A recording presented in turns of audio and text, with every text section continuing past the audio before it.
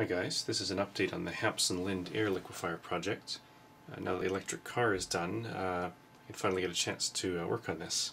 So I've drawn up a complete diagram of the system here just so I know everything that's required. All the things with green checks are things that I've ordered, so those should be coming in within the next few weeks. By far the hardest thing to find was this coalescing filter. And I was talking to another YouTube user and he was agreeing with me that the hardest part of this project is going to be cleaning up the oily output of the air compressor and removing the moisture. And I was able to find a coalescing oil separating filter which should do perfectly for this application.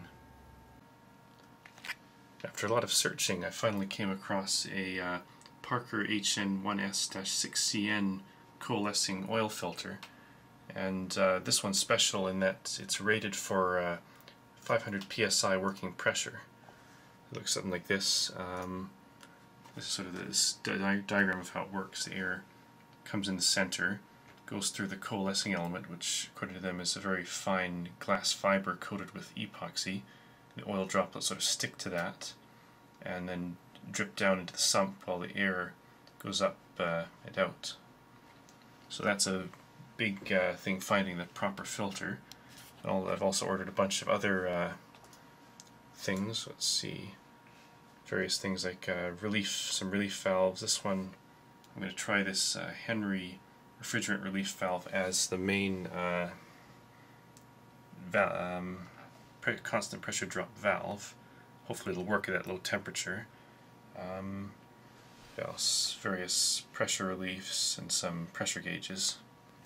And for dehumidification, I think I'm just going to try a loop of tube inside an ice water bath or maybe a refrigerated chiller to condense all the water out of the air. Hopefully it'll be enough. Another suggestion I got was to use a dry ice bath, and that would pull way more water out of the air.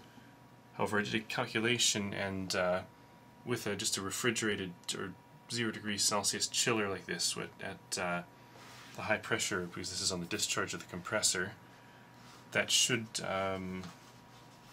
remove enough air so that, I think I did a quick calculation, it was something like 1 milliliter of water would make it through for every 10 or was it 50 kilograms of air produced, so I'm not too worried about it. I mean, if I have to turn it off every 50 liters of air, that wouldn't be that bad if you turn it off to defrost. I did get one of the items in. This is not the coalescing filter, this is just this initial filter water separator. This also has a regulator on it. So some of the stuff is starting to come in, although I think it'll be up to a couple of weeks before all the stuff is in. Then we can really get going. The timing is actually perfect having all these parts on order because I'm going out for a vacation soon. I'm actually flying out tomorrow for the theme park review, Northeast and Road to Cedar Point tours. Basically a bunch of people chartered a bus and we're going around to a bunch of theme parks in the northeastern and central United States. So that's going to be exciting. Hopefully I'll be able to post some videos from there. And then when I get back, all these parts will be in and I can get started on this air liquefier. Anyway, hope you enjoyed this video. Thanks for watching.